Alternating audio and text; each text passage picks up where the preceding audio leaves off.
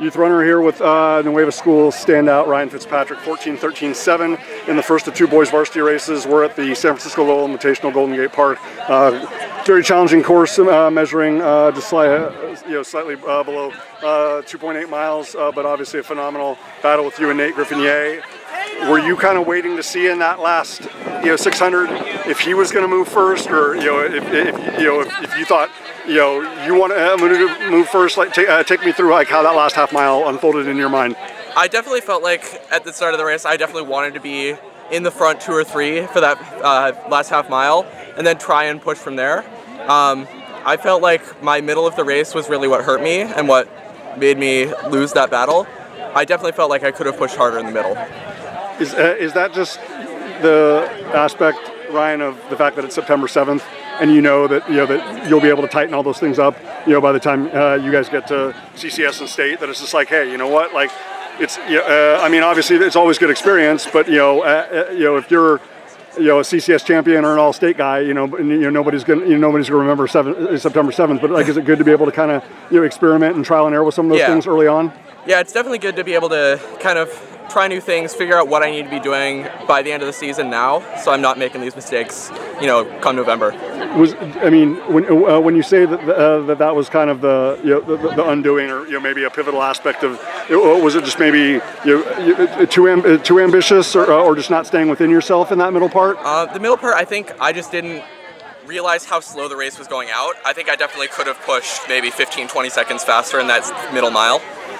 I always love the fact that the Nueva School program, both the guys and the girls, because especially with there's only being 2 varsity races, like you get the opportunity to race against not just other programs from CCS, but obviously programs from significantly higher divisions. Like obviously Nate Griffinier from Los Lomas is a Division III athlete in North Coast section, but I mean obviously Coach Lopez and I always talk about, like, whether it's CCS, NCS, Division 1, 2, 3, 4, 5, like greatness is greatness. How good is it for you to kind of be around some people that you're not always going to see in the invitationals and in the races closer to home in CCS?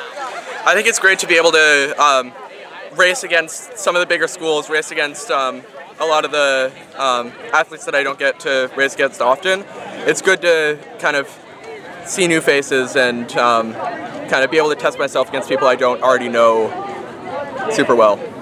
Especially because there's no shortage of competition for you in your own backyard and in your section, and especially in your division. I don't think that CCS Division 5 or Division 5 as a whole has ever been greater. Like, definitely. Is that something that you appreciate, that you relish that challenge and really embrace that opportunity? Because a lot of people might run away from that, and you're like, look, if it's me surrounded by Menlo and Crystal Springs Uplands like that, then I know I'm doing something right. Yeah, I love the level of competition we have in D5 right now. I think it's great, especially for the future of the sport. I think D5 is going to have a lot of great runners coming out of it. Most definitely. And the last thing, Ryan, from a chemistry and a camaraderie standpoint, I mean, obviously this isn't a long trip for you guys, but it is a meaningful team bonding opportunity nonetheless. How valuable are days like this and weekends like this and invitationals like this for you and the group?